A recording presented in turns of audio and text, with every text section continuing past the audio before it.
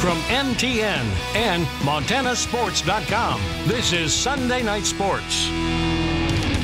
Hello, everyone. Golf is the name of the season right now. We saw Aaron Ellis and Susan Court run away with women's state am titles yesterday. The men are on tap this week in Great Falls, and those up early this morning saw Irishman Shane Lowry win his first major on home soil at the British Open. But most don't know that a former British Open champ has called Montana home for the last 20 years. Tom Weiskopf won it in 1973, his greatest achievement in a landmark career. But that only tells half his story. We caught up with Weiskopf last month at the Lewistown Charity Classic to talk about the rest.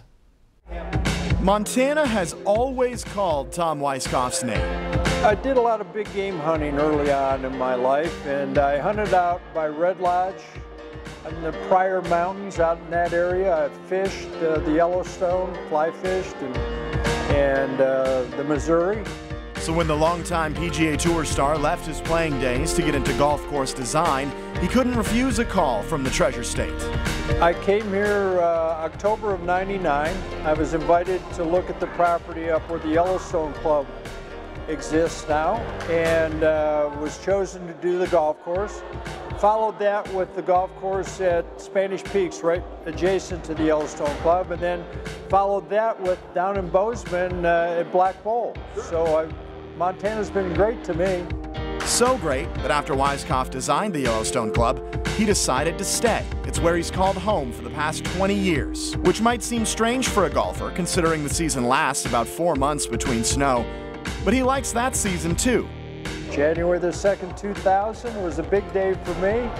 I quit drinking, and I've succeeded in that, and I learned how to ski. Warren Miller got me started skiing. I got to know him quite often, during the ski season, because I was very much into skiing, and Warren was very helpful, picking out certain instructors to help me, and little tips. And of course, he was a phenomenal storyteller. That's something the two had in common. Any golfer could listen to Weiskopf talk for days about his time on the tour, his 4 runner-up finishes at the Masters, part of 11 top 4 finishes in majors in the 1970s alone. But it never discouraged him, as he went on to win 16 times. You can't give up. Any sport that you take up, you're there to try your best, and you have your good days and you'll have your bad days.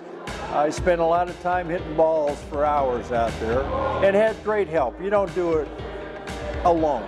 You need help. I had some great instructors and guys that really mentored me and showed me how to get better.